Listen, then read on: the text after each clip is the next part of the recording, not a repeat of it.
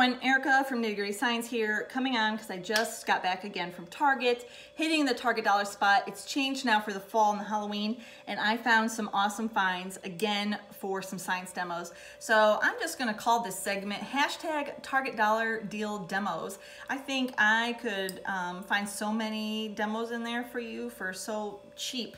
So that's what we're going to do it. So if you need to look for these demos, hashtag Target dollar spot demos. But this is what I found this time. This glass jar, they are Halloween themed, so you might want to find a way to get these characters off. But what I love about them, they're glass. The lid screws on, the straw comes out, the hole is already drilled, and this is a very common setup for labs that we use. Now, we could go ahead and build this. Look at this amazing, simple electroscope. And what I've done here, let's try to get past that reflection for you, is I've taken some aluminum foil and I've wrapped it around a paper clip, and I've opened up the paper clip here to make a little like fish hook thing, and hanging from the hook are two pieces of aluminum foil right here that are hanging down, as you can see. Okay, and then I took that aluminum foil that I wrapped up, put it through the hole of the lid, and balled it up on top so it doesn't fall through.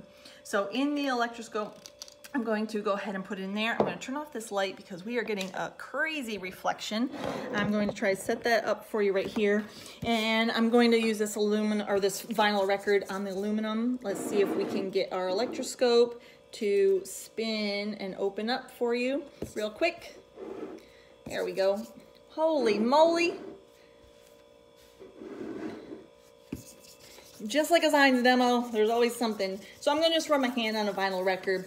I'm going to transfer those electrons. It is 95 degrees here. I don't know where it is where you are, but I am ready for fall. This is hot and humid. This stuff's for the birds. Look at that.